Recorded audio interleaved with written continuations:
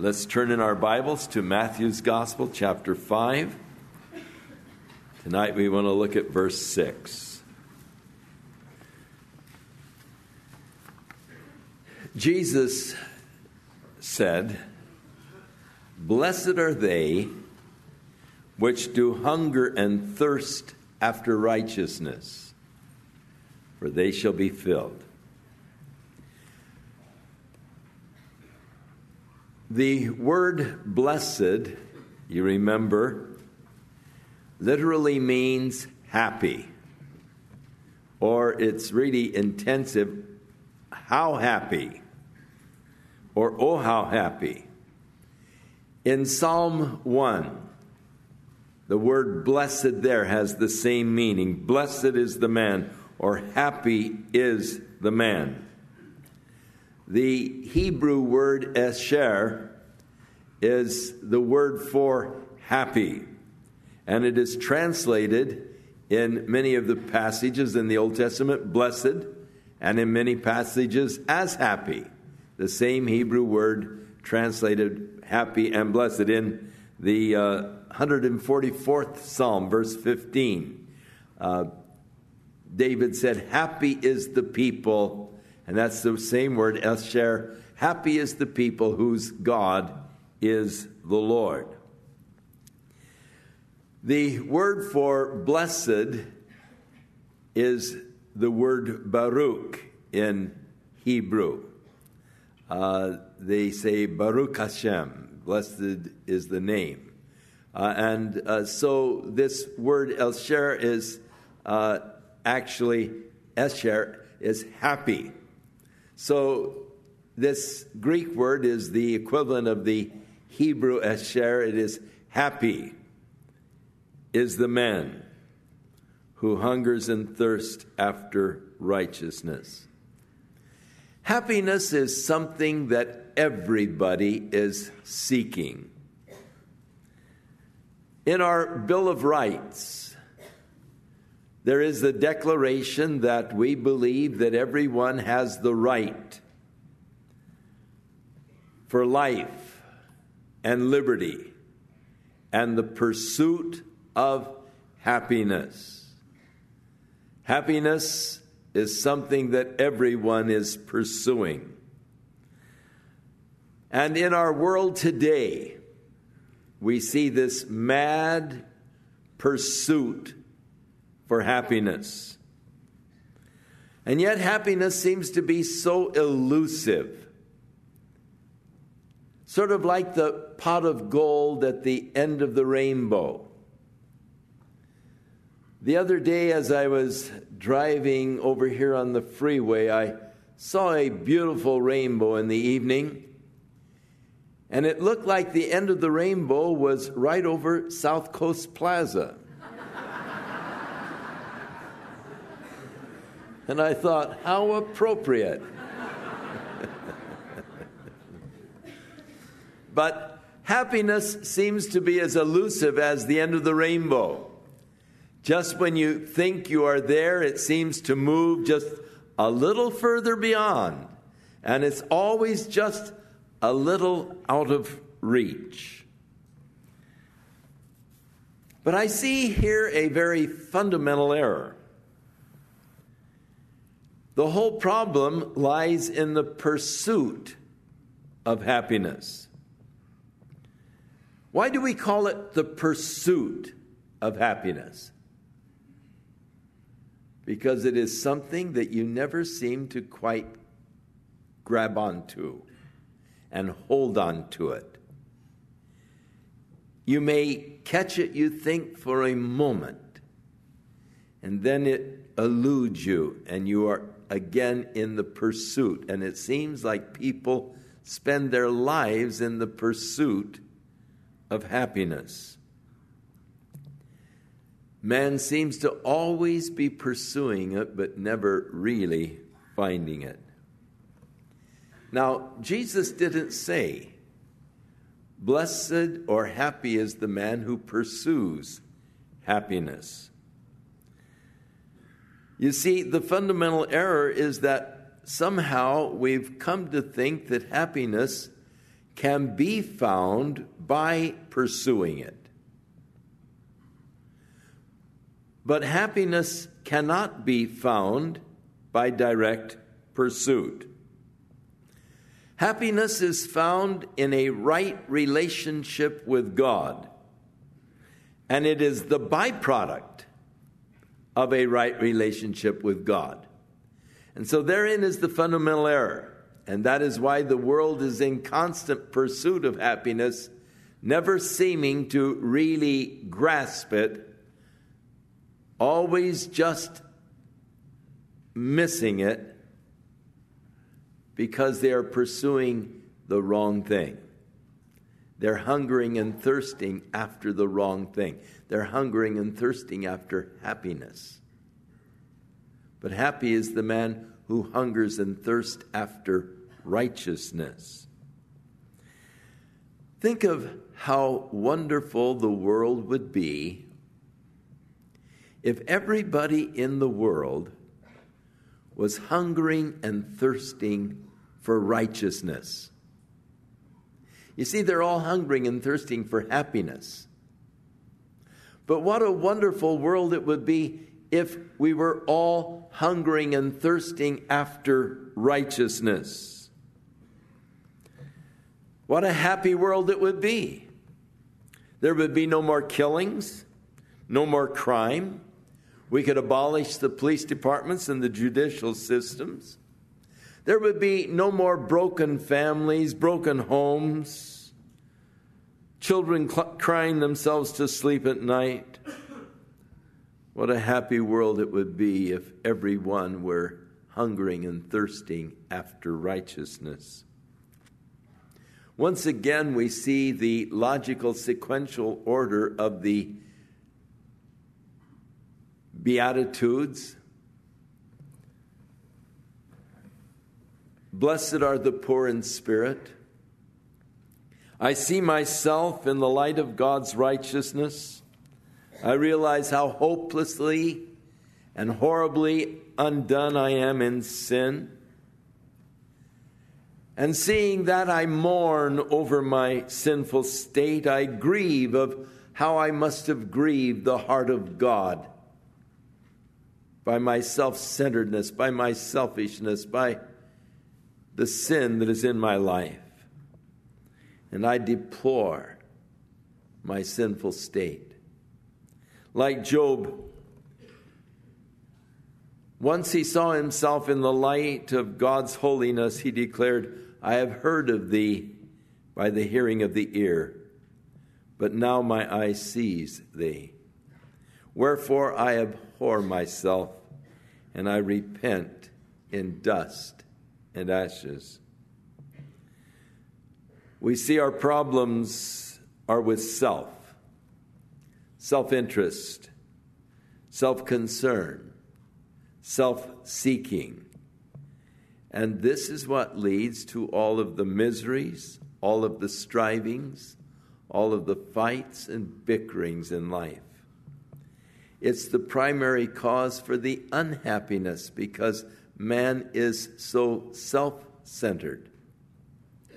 And I see that when I see myself in the light of God's love and God's revelation of himself. And I'm convicted, and I mourn, and I weep over my sinful state. It causes me to then have a self-abnegation, actually.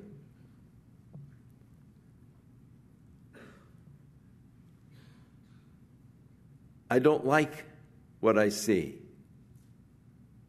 I don't like the self-centeredness. I don't like that ugliness of self. And I see myself as God sees me. And I see others in a whole different light. And it causes me to begin to hunger and thirst after righteousness.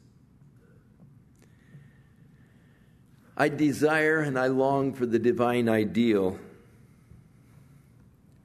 to live righteously and to be right with God. What is meant by righteousness? As we noted earlier, we're not to hunger and thirst after happiness. Yet, that is what most of the world is doing today, and that hunger and thirst for happiness has infiltrated the church also. The hunger and thirst for happiness is what is behind this pleasure mania in our world today. And what a classic example we had of the world's hunger and thirst for happiness this last weekend, when what the world calls Super Bowl mania took over. And this whole big hype, and the promise was, this is going to make us so happy to see these two teams battle it out and to find out who is really the best. And after the first drive by the Falcons and that first field goal, and they were ahead 3-0. Oh, we saw the happy birds as they were celebrating, and they could taste and see victory. But as the game went on,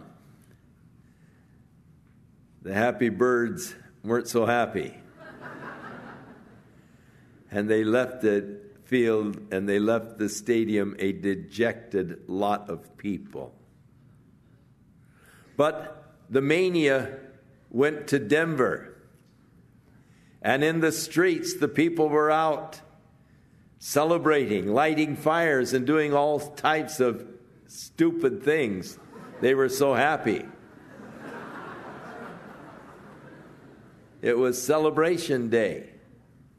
They thought they found it. We finally found what we've been pursuing. Happiness. We're elated. We're excited. Our team won. But Monday morning, they had to go back to the routine of work. And many of them with heavy hangovers. And now they're looking ahead to next year's Super Bowl. And maybe Denver can repeat for the third time. Yes, it could very well be that Elway will come back for one more season. And we can be happy once again.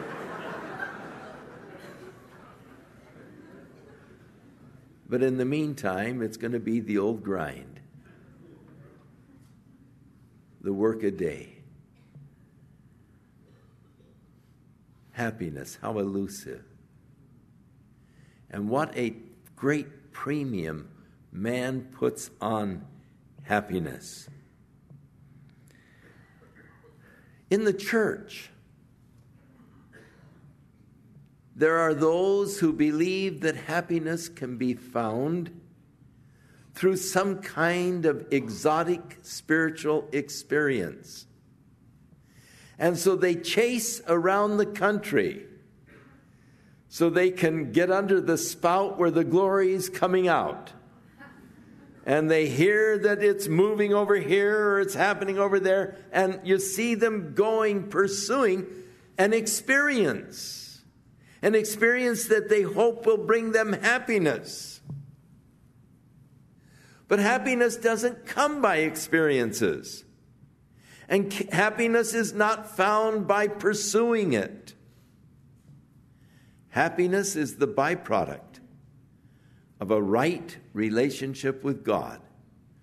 Oh, how happy are those who thirst and hunger after righteousness. True happiness is found in righteousness. Now, if I were a doctor and you were the patient, and you came to me complaining about headaches and a feeling of pressure in your head. You're having dizzy spells, and it feels like your eyes are being forced out of their sockets. Your vision has become blurred at times. If I would prescribe pain pills for you and suggest that you go to an optometrist and get fitted with glasses, I would be a quack. You see, if I only am treating the symptoms and not getting at the heart, I'm not going to help you. As a concerned doctor, I would order an MRI, and I would want to find out if maybe there's a tumor in your brain that is creating the headaches and the pressure and the blurred vision, the dizzy spells. I would want to find the cause and deal with the cause and not with the symptom. And yet, so many times we find people only trying to treat the symptoms, not getting at the heart of the issue. And the heart of the issue is your relationship with God. And if you don't have a relationship with God, you're not going to be happy. There may be those moments when you feel that, oh, I've finally arrived. There may be those moments in some kind of a new experience or a new relationship. But the newness will quickly wear off. And you'll be right back where you were because all you did was take a pill that alleviated for a time the symptom, but the cause is still there. You're not in a right relationship with God. And if you're not in a right relationship with God, you cannot experience the true happiness that God brings. Man has a deep need for true happiness. And the world is offering the cures for the symptoms, but they're not getting to the actual cause of the real problem. And in treating the symptoms, they are actually destroying the patient. And the result will be not happiness, but multiplied misery. The misery will be greater than ever before. Righteousness is akin to justification, but it is not justification. Righteousness probably is more akin to sanctification. Now, we have been justified through our faith in Jesus Christ. But God wants to sanctify us by the Holy Spirit. And it is very akin to righteousness, that is sanctification. God doesn't want to just forgive you of your sin. He wants to free you from sin. I desire to have an unhampered fellowship with God, and I know that sin breaks fellowship with God. And therefore, I need to be freed from the power of sin and live a life of separation, sanctification, a life of righteousness, that I might have that unbroken fellowship with the Father.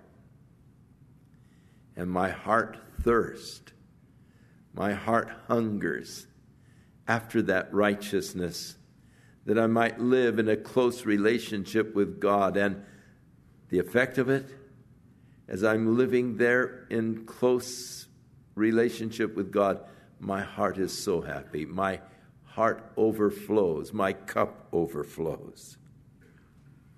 I hunger and thirst to be right with God. I see the filth of the world around me,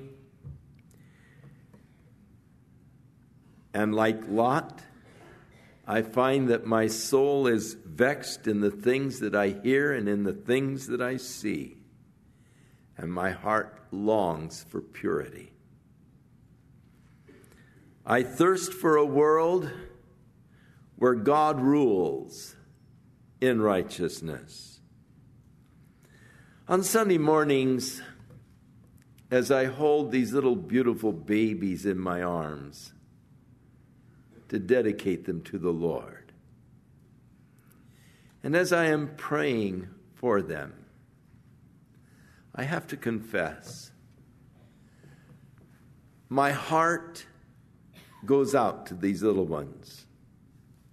As I look at their precious little faces, as I see them responding and smiling back, and my heart is touched, my heart is moved. I love them. But also my heart is grieved, because I know all of the filth and the corruption that these beautiful little children are going to be exposed to. You see, one of the problems in our society today is that the TV has become the major babysitter. We park the kids in front of the TV that they might be entertained so that we can go about and do the household chores. And before they're in kindergarten,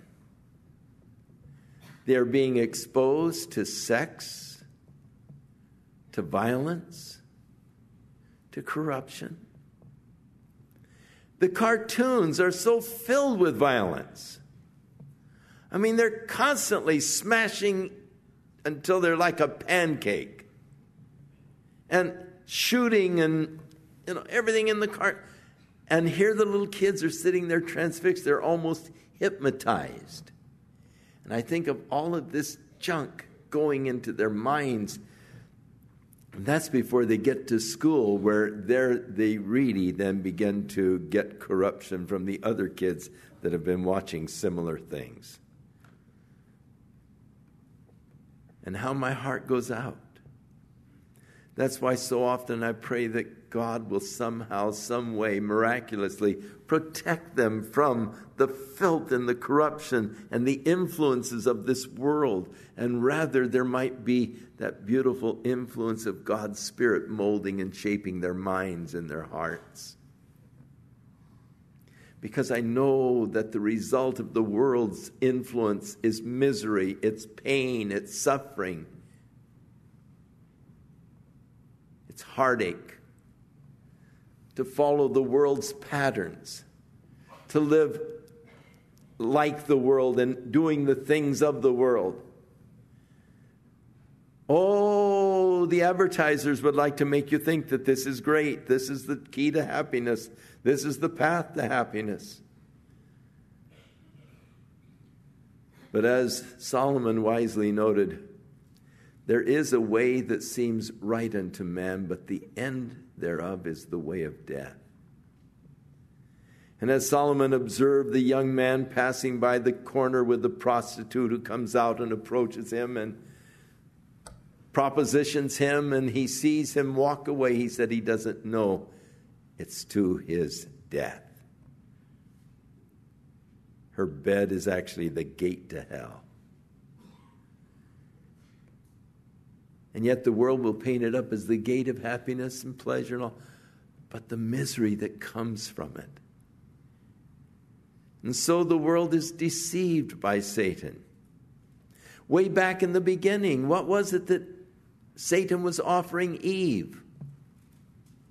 Happiness.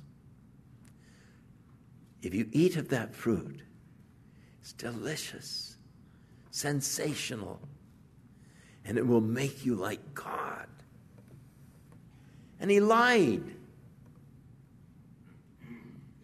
Rather than making her like God, it stripped her from the relationship with God and from the image of God. And she became like an animal, dominated by the fleshly desires. The spirit died. She was deceived. The Bible tells us that she was deceived. And how many people are being deceived by the world today? Satan is the deceiver. And he is promising happiness in all kinds of perverted things, perverted relationships, promising happiness in the bottle. But he's a liar and he is a deceiver. And people who are pursuing happiness in these things are finding not happiness, but misery, pain, hurt, not only to themselves, but to those that are closest to them, the pain that they bring, the suffering that they bring because of their foolishness. Jesus said, "Happy are they who do hunger and thirst after righteousness, for they shall be filled." The person who hungers and thirsts after righteousness is not one who just has received the forgiveness of sins, nor just power over sin, but he is one who longs for the freedom even from the desire to sin. You see, one of the problems with man is that though he hates the consequences of sin, and many times it's the fear of the consequences that keeps him from sin, yet there is a desire for sinful things. And my heart longs to be freed even from the desires for sin. Jesus said that men will not come to the light because their deeds are evil, and they love the darkness rather than the light. The desire is for the things of evil. Sin does have a tremendous attraction. It makes all kinds of promises that it cannot fulfill. It's like John said in Revelation 10:10, that little book that the angel gave to him. He said, "I ate it, and in my mouth it was sweet as honey, but in my belly it became bitter." And so with sin, the taste in the mouth might be sweet as honey, but the end result is the bitterness within. The man who hungers and thirsts after righteousness is a man who wants to be like Jesus, to follow in his steps, to be pure as he is pure, holy as he is holy. He wants to live in fellowship with the Father even as Jesus did, and to be able to say, as Jesus did, "I do always those things that please the Father." What does it mean to hunger and thirst after righteousness? Hunger and thirst are two of the basic body drives. They come right behind the air drive, which is the strongest drive we have. The thirst drive and then the hunger drive, and these were created by God in order that our bodies might be sustained. So God has so designed us that when our bodies get low on fuel, we get hungry. When they get low on oxygen, or low rather on the moisture, we get thirsty. The body has to maintain a certain level of moisture. It has to have food to feed the cells. And so God built in marvelously the hunger drive and the thirst drive. And if it were not for these, we would probably soon dehydrate and we would die of malnutrition. Now, there's probably none of us who really have experienced to any great degree the hunger drive. We usually take care of it before it gets too great. It doesn't take much to stimulate taking care of the hunger drive, unfortunately. And unless you've been on a fast for a few days,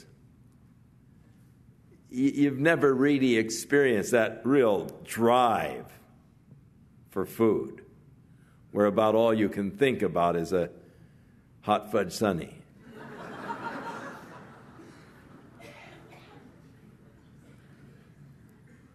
Perhaps we have all been more acquainted with the thirst drive, because all of us have been at that place where there wasn't available water. And we got that dry mouth and we were really thirsty, and oh my, we could just dream of water. I can remember when I was a young fellow being so thirsty and making the mistake of trying to quench my thirst with a Coke. Now, while it was going down, I thought, yeah, this is what I wanted, but oh man, it only increased my thirst. And so that is with so many things in the world. You think, oh yes, this is it. This is quenching the thirst. This is what I was looking for. But the end result is only an increased thirst. But a thirst for happiness rather than righteousness. Now, in like manner, as my body needs food and needs something to drink in order to maintain my homeostasis, so spiritually, my soul needs a relationship with God. And down deep in every man there is that thirst for God. When Jesus said, "If any man thirst, let him come to me and drink," he was talking about the spiritual thirst that is deep within every man. That thirst for God. But the mistake that man makes is trying to satisfy that thirst in the things of the world, in the things of the flesh. But the flesh and the things of the flesh can never satisfy that thirst, nor can even the things of the emotions. And we try to satisfy the thirst with emotional experiences. But the thirst is deeper than that. It's the thirst for God. And it can only be satisfied by a meaningful relationship with God. And when Jesus said, "Blessed are they which do hunger and thirst after righteousness," he's talking about that righteousness that brings me into a meaningful relationship with God. I'm hungering and I'm thirsting for God. A meaningful relationship with Him. And God placed that thirst there in order that my spiritual life might be maintained and sustained. David wrote, "As the deer panteth after the water brooks, so panteth my soul after thee, O Lord. My soul panteth for God, for the living God." The glorious promise, blessed are they, or happy are they, who do hunger and thirst after righteousness, for they shall be filled. Filled with what? Filled with righteousness. Here we see the grace of God because you can't fill yourself. You can't be righteous in yourself. This was the problem with the Pharisees. They were trying to be righteous by keeping the law. And Jesus illustrated that with the story of the Pharisee who was standing in the temple and saying, God, I thank you that I am not as other men. Like this publican especially over here. But he said, they are extortioners, they're unjust, they're adulterers. But I fast twice a week, I give of all that I possess tithes.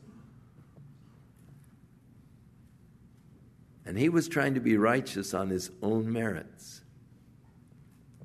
But Isaiah the prophet had declared,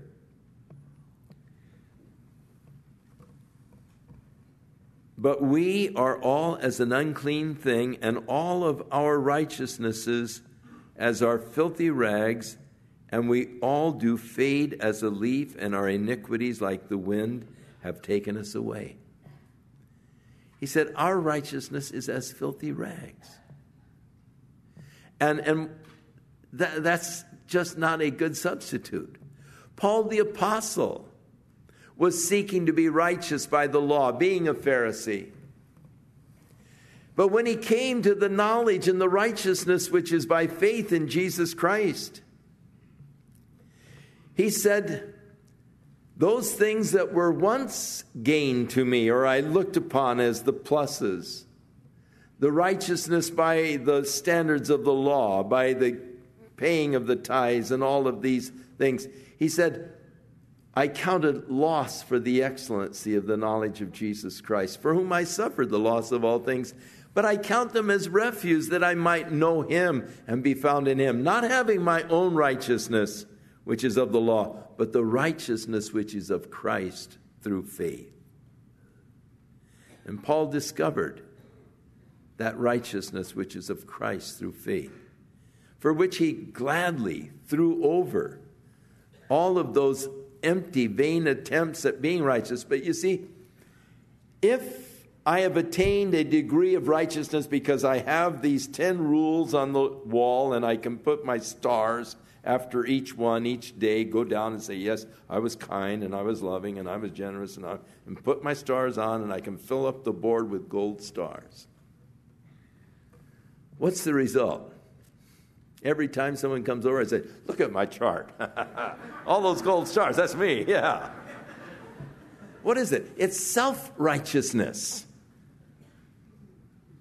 And it's not acceptable.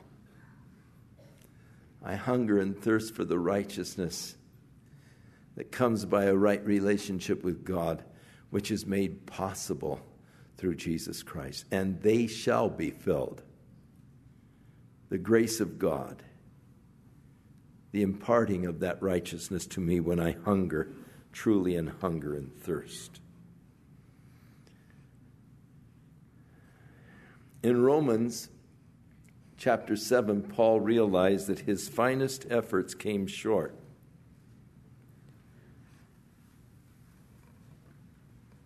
And he cried out, "O wretched man that I am, who shall deliver me from this body of death?" And then he answered his own question, "I thank God through Jesus Christ our Lord." That's the gospel. Happiness comes through a right relationship with God, which comes by righteousness. So blessed are they which do hunger and thirst after righteousness, for they shall be filled. God will bring them into that righteous state. He has made me righteous. He has given me the power of the Holy Spirit to keep me righteous. And the result? Oh, so happy. Oh, how happy.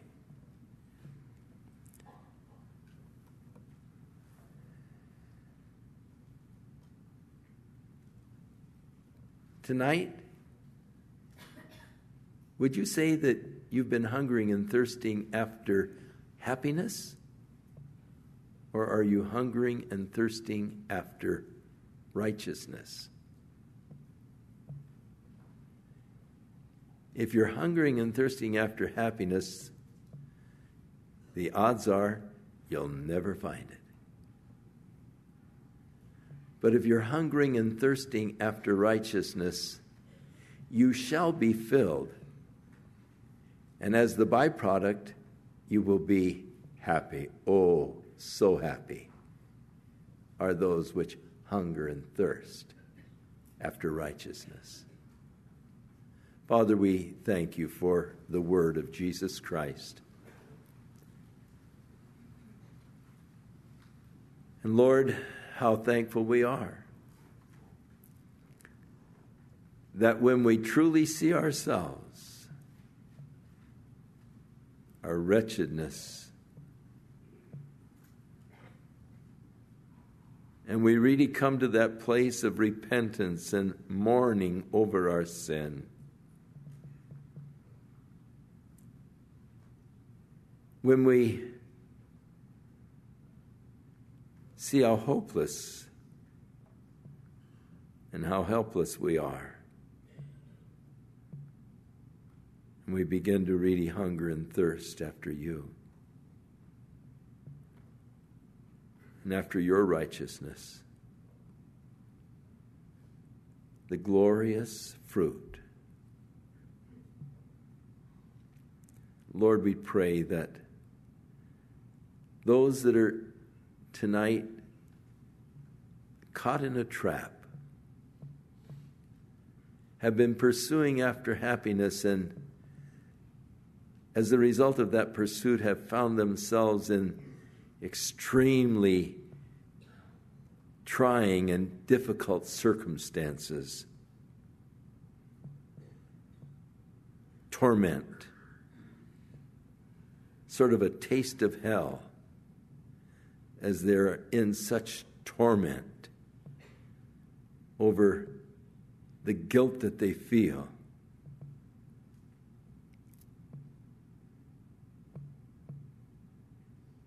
And what they know they should do and should be, but just don't have the strength or the courage to get out of it.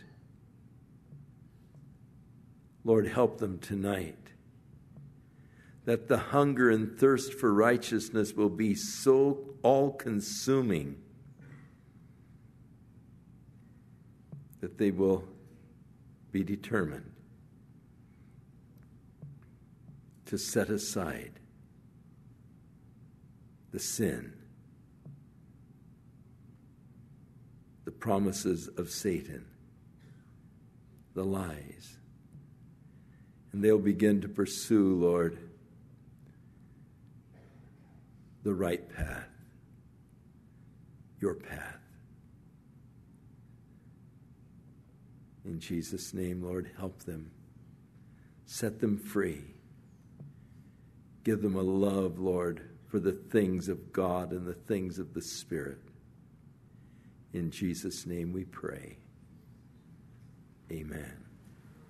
Shall we stand?